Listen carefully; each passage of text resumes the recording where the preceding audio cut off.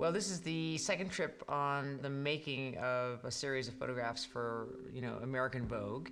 And Anna Wintour is a huge fan of Baz Luhrmann's. And when Baz directed Moulin Rouge, she sent me down with a small team to photograph the making of that film. And it was so successful in so many ways that when Anna heard that Baz was working on this film, she desperately wanted to do something similar. And what was so sweet is, Baz and CM basically, they just opened themselves up, to us coming down and working with them.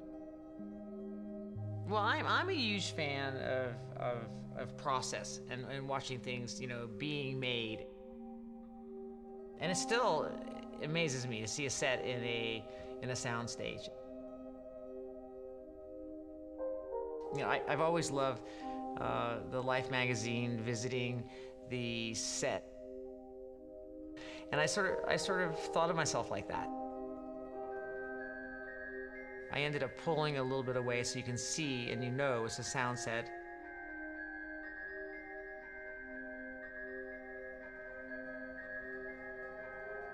It's a little confusing and a little surreal because you get to see the clothes, but you see the edges of the making of the film. I find that all very very intriguing and interesting.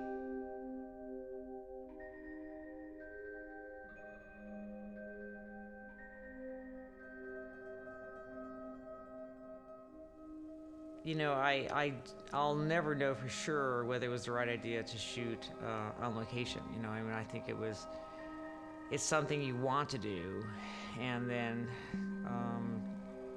you wonder if it's worth all the trouble. If I should have stayed on a sound stage myself.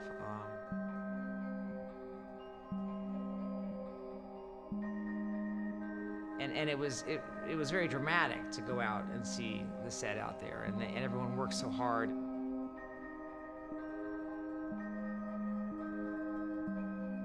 It was a great sky, I have to say. I've turned into a sky fanatic, and it had a great feel.